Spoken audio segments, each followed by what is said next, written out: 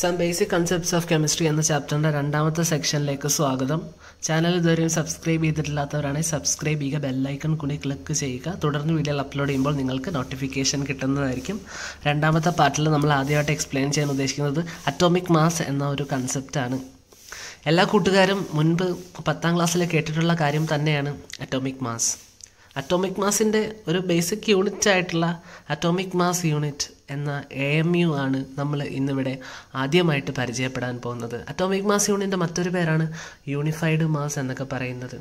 അതായത് ആറ്റംസിൻ്റെ weight express ചെയ്യാൻ വേണ്ടിയിട്ട് ഒരു യൂണിറ്റ്, അതാണ് AMU, atomic mass unit. Atomic mass unit എങ്ങനെയാണ് ഡിഫൈൻ ചെയ്തിരിക്കുന്നത് എന്ന് നോക്കാം. One atomic mass unit is defined as a mass exactly equal to the 1/12 of the mass of carbon-12 atom.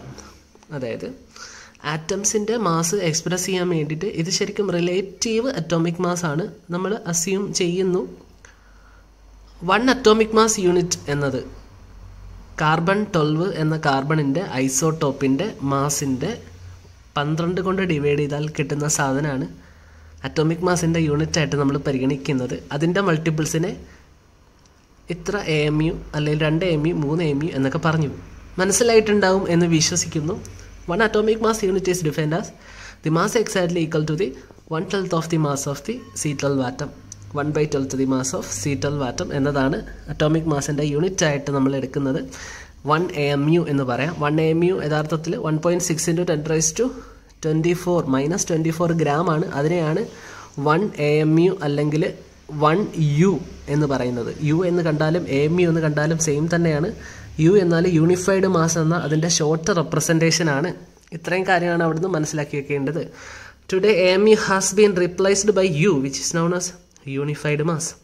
ഇനി ആവറേജ് അറ്റോമിക് മാസ് എങ്ങനെ കണ്ടുപിടിക്കാം എന്നതാണ്.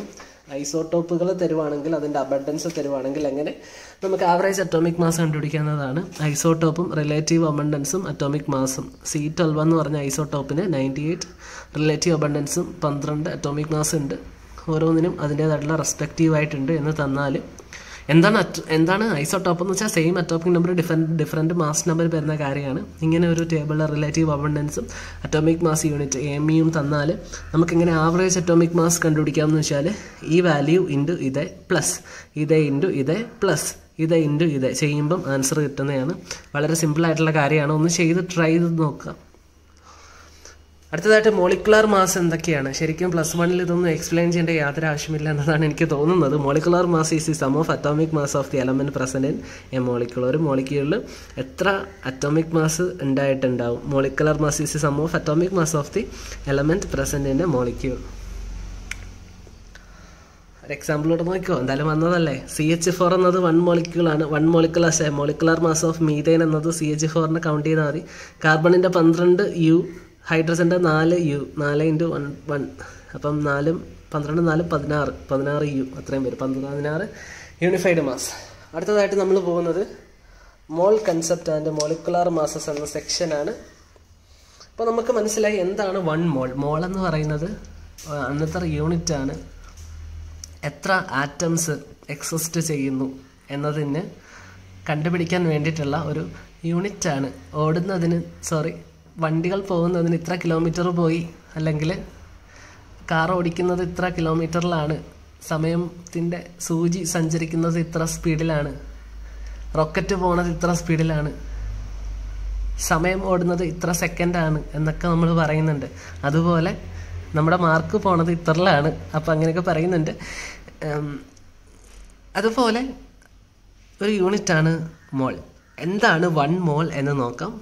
1 mole is the amount of substance that contains as many particles or entities as there are atoms in exactly 12 gram of C12 isotope.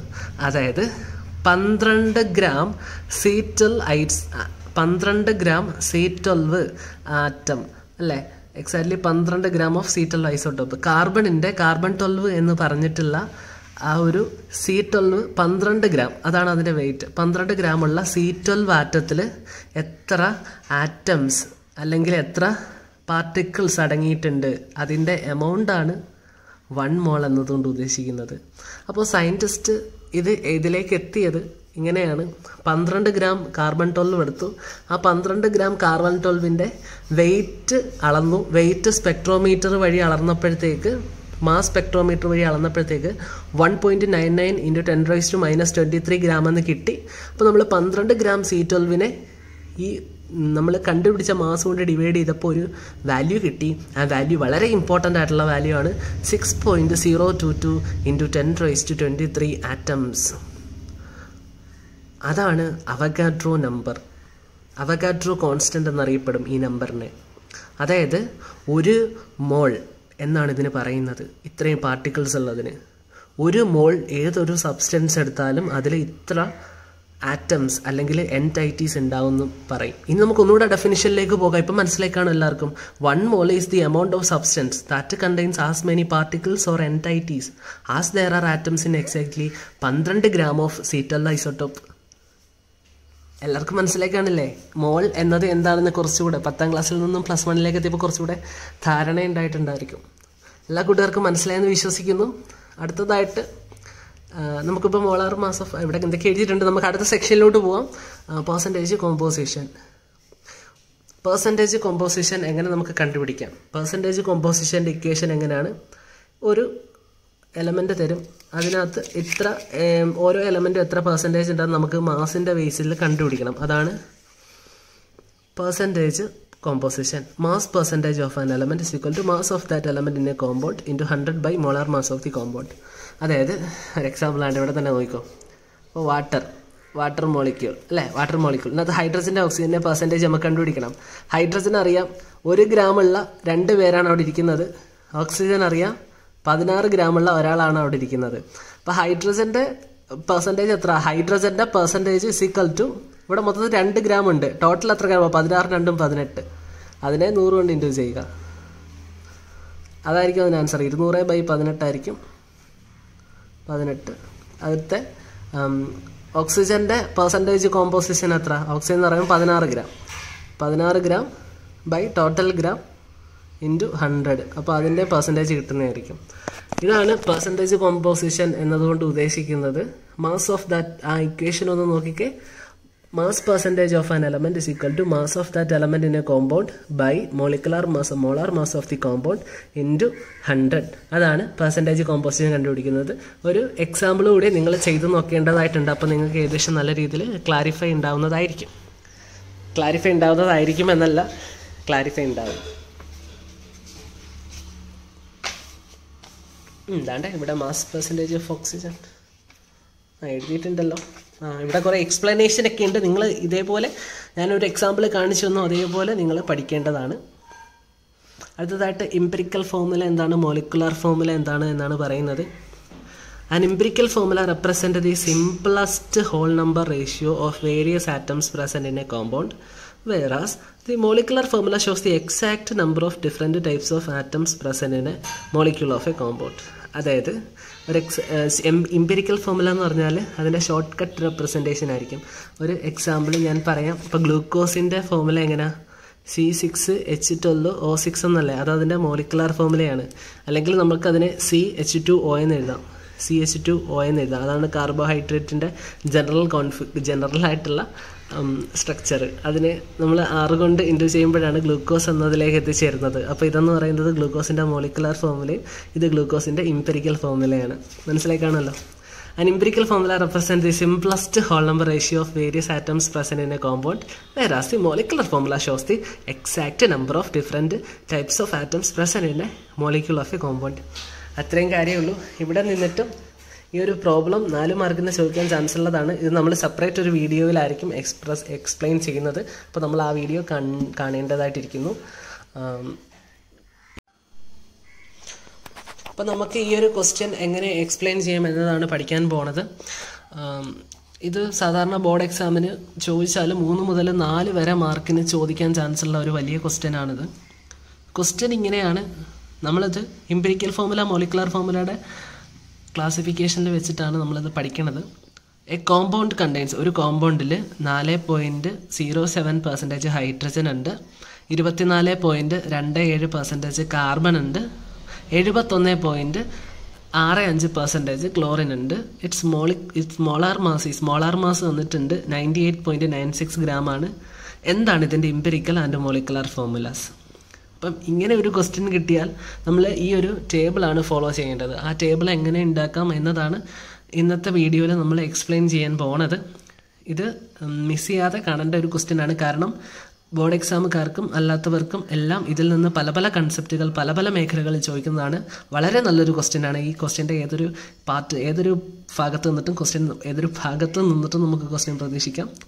നമുക്ക് തന്നിട്ടുള്ള clue വെച്ചിട്ട് നമ്മളിതിൻ്റെ molecular ഫോർമുലയിലേക്ക് പോവാണ്, ഇംപെരിക്കൽ ഫോർമുലയിലേക്കും പോവാണ്.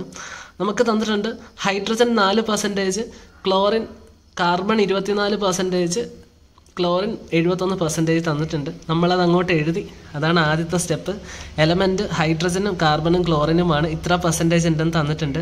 പെർസെൻറ്റ് എന്നാൽ 100ൽ എത്ര എന്നതാണ്, 100ൽ എത്ര ഗ്രാം ആണ് എന്നതാണ്. അപ്പോൾ അതിന് വേണ്ടിയിട്ട് അടുത്ത കോളമാക്കി മാസ് ഇൻറ്റു ഗ്രാംസ് ആക്കി.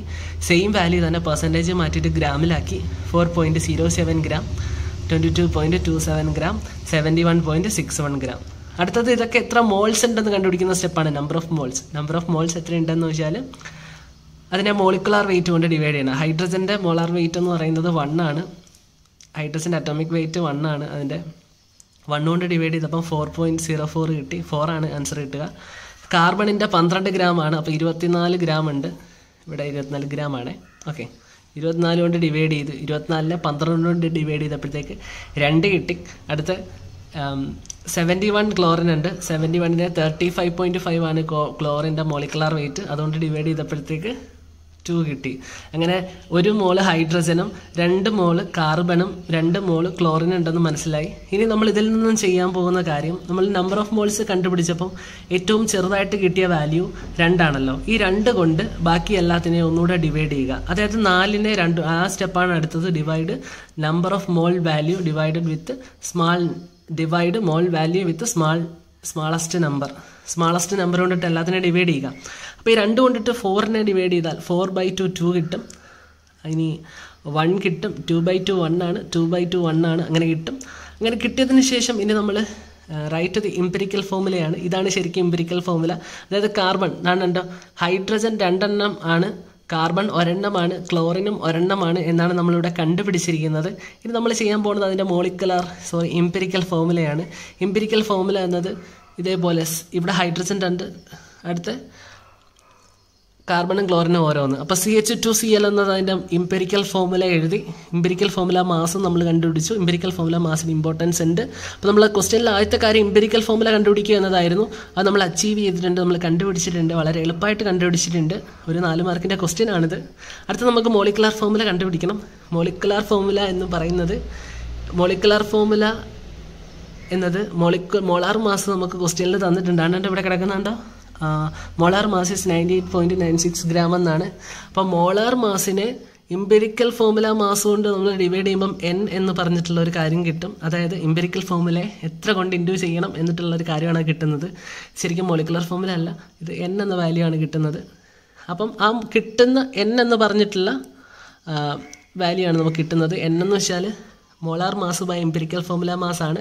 അപ്പം നമുക്ക് N എന്നുള്ള വാല്യൂ കിട്ടി.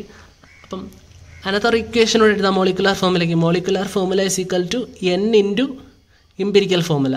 അപ്പോൾ ഓക്കെ ആവും.